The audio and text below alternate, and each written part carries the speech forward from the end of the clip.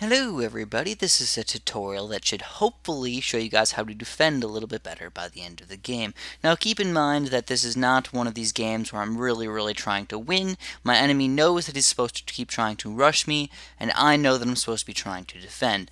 What you're supposed to do in most Bloons Tower Defense Battles games is you're supposed to try and survive long enough where you can find an opening in your enemy's defense and exploit it. But sometimes exploiting those defenses can be tough, and you have to go into the late game, and you want to make sure you have enough economy to survive till the end of the game, and to make sure you have enough money to rush them by the end of the game. So this video is being played on a reasonable map. It's not super hard, it's not super easy. I think it's on the harder end of the spectrum to survive. But one other thing I just have to make sure you guys understand is that there's not one strategy that you can use where it's just going to, bam, you're going to survive every single level. There's levels like Hydro Dam, and there's really weird things that could possibly happen to you, or lag or something like that can make the game a little bit harder to survive. So that's just a quick little spoiler there. Don't get mad at me if you can't do this every single time.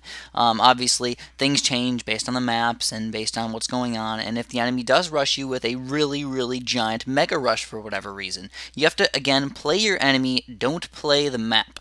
Or don't just play the game. Play your enemy. Your enemy can, if he has billions of dollars saved up by level 10, he sends out a massive regrow pink rush or something, it can be pretty different than if you notice that he's spending money on a bunch of towers the entire time and spending money on farms and things like that.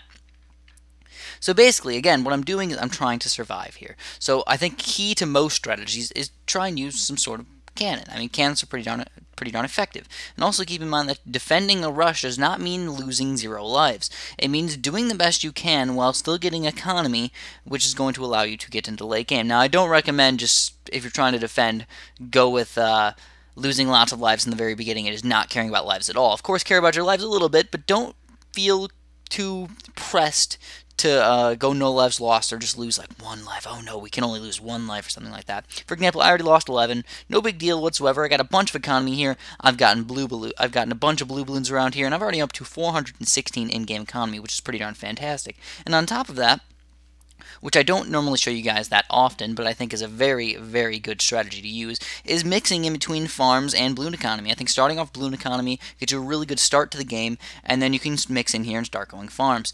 Level 5, 6, 7, 8, those are all pretty darn long levels, so you can actually get a lot of in-game economy out of this.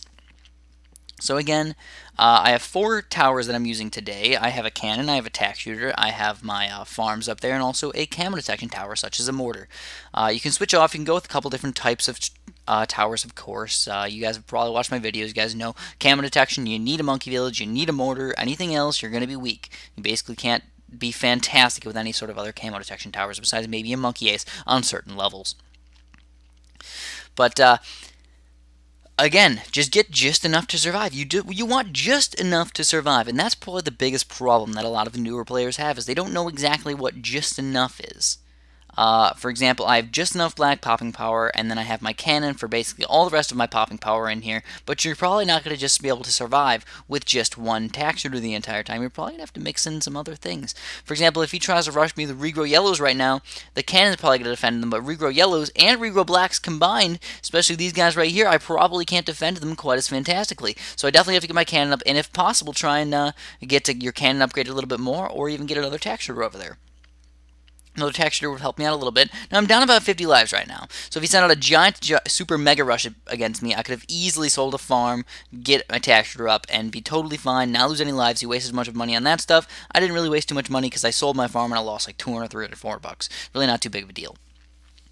So now what I've decided to do is get ready for a little bit more defense over here. I've gotten my tack shooters up, and now you have to start getting ready for the hard part of the game. The hard part of the game is in between rounds 12 and 17. I think that's the hardest part of the game, to make sure you're going to survive through those levels. Most people lose on those levels. Most people don't have enough camo detection, or most people don't have enough regrow popping power. So we're going to make sure we have enough of that stuff. And one of the best ways is, honestly, a Ring of Fire. Most levels, you can usually use a Ring of Fire very effectively. So get ready to use those guys. You don't really need it on level 12, but by level 13, you should have it, for sure.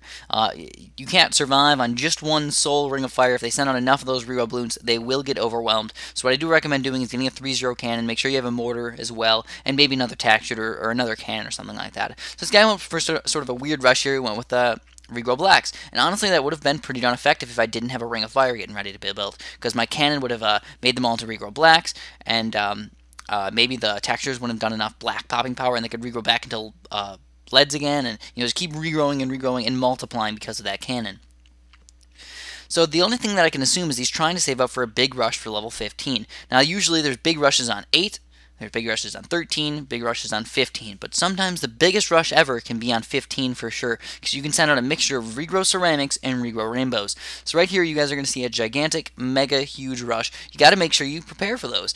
Even if you have to sell a farm or something like that to make sure you have enough defense, get it guys. So here is the ceramics. Now ceramics, the best way to pop ceramics is to make sure you have a lot of itty-bitty popping power and combine with something that has a lot of popping power. For example, a Ring of Fire isn't that great versus a ceramic balloon. In fact, a 3-0 tack shooter is better versus popping the ceramic layer of the balloon. So that's why they're better, because it shoots out more little projectiles to pop it instead of just a 1 Ring of Fire that can attack 70 balloons all in one shot. So now we're just going to jump here into round 18. I already got my defense set up. I got my farms all over there. I got 5 farms by now, which, like I said, you have to keep increasing your economy throughout the game. Plan on surviving into the late game if you want to play this type of game. If you are planning on this and you can't exploit your enemy's defense, keep getting your economy. Don't just survive. Prepare for the later game. You can tell he's got a pretty solid defense over here. He's got a bunch of boomerangs, got his mortars up, got his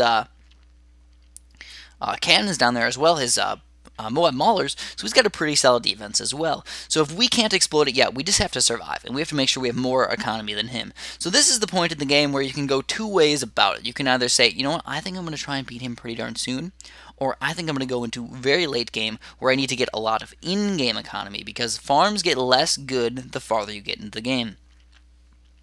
So hopefully this is a helpful tutorial trying to show you guys the game just a little bit in a different way, a defensive point of view instead of a totally offensive point of view. Normally I tell you guys offense, offense, offense. Rush people, rush people, rush people, make sure you have a little bit of defense here and there. No, we're trying to go with make sure you have a fantastic defense, get a little bit of economy along the way, and try and make sure you survive. It's a different way that we can play the game.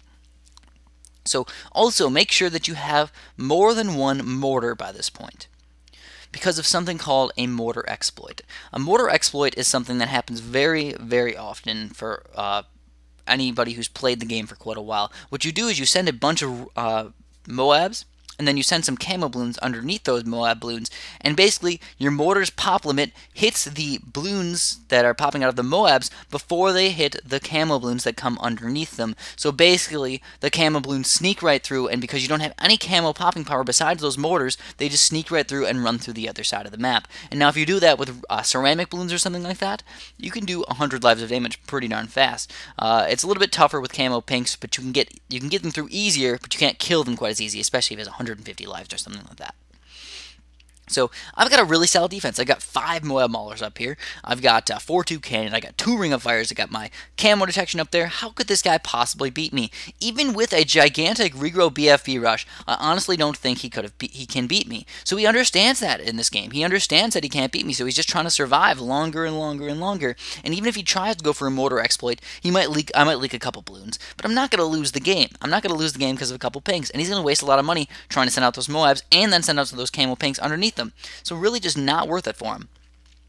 So he's finally going with a weird tower over here. He's going with the super monkey. You don't really see those super monkeys too often. Usually if someone's trying to go for a super monkey, they're trying to get a technological tear or something like that.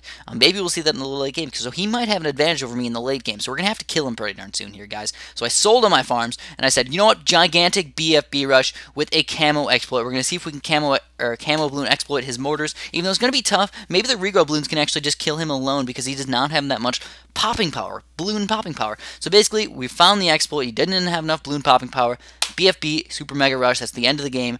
As always, please press that little like button if this helped you out, and have a great day.